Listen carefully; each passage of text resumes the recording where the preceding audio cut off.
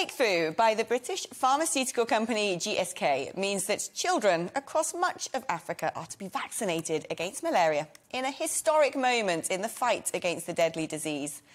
Malaria has been one of the biggest scourges on humanity for millennia and mostly kills babies and infants. The creation of a vaccine after more than a century of trying is among medicine's greatest achievements.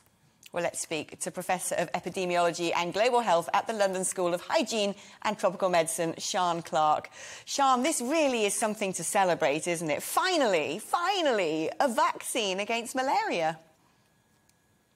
Yeah, no, this is fantastic. It's amazing news for malaria control, but most importantly for the huge amount of family and children that are affected by this terrible disease.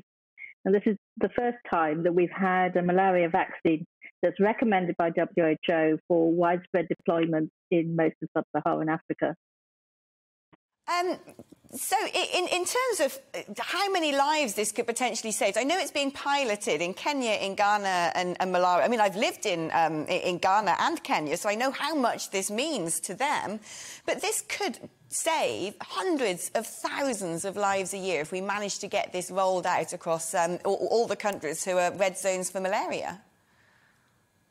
No, exactly. I mean, the protective effect of the vaccine is relatively low compared to what we would normally want to see from a vaccine. So we're talking about a 30% reduction in severe malaria.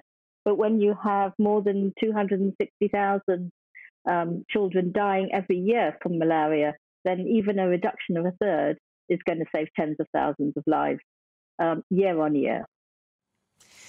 And how easy is this, do you think, going to be to distribute and actually get into the arms of tots in Africa? Because that's been a big issue. We've seen with vaccinations, for instance, that even when supplies have been sent to certain countries, they've not been able to use them in time.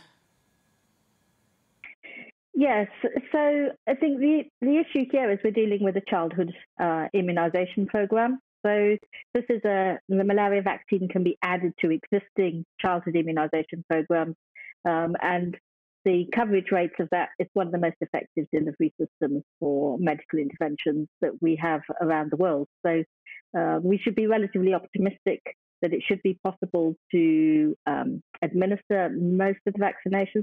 The challenge is going to be the fourth dose, which is important in the second year of life to extend the period of protection that a child will be sort of safeguarded from malaria for.